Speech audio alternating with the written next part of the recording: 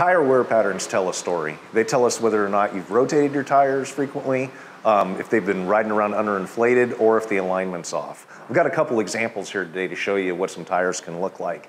This tire here that you're looking at, the tread's pretty even over here, but on this side you can see how the side is worn. You're probably looking at a tire that has been either has excessive negative camber because this is on the inside of the tire, or it could possibly have had a toe issue driving down the road. And kind of to show you what those angles look like, camber is the inward and outward, this way, an outward tilt of the tire. So an exaggerated version of this would be that the tire is actually going down the road like so.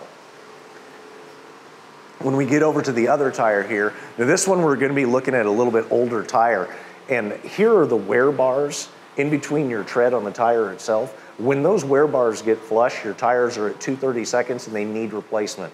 Now obviously we'd recommend that you get your tires replaced before that because you don't want to be driving around on slicks, especially with winter coming up. Being that this is an older tire, you can see another issue where it's beginning to actually crack, dry crack in between the treads themselves.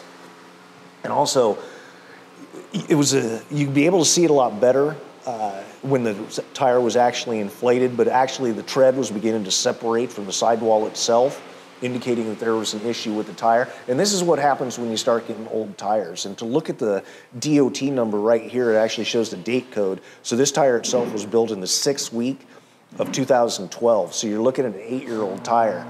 It's definitely time to get replaced, which is what we're doing today.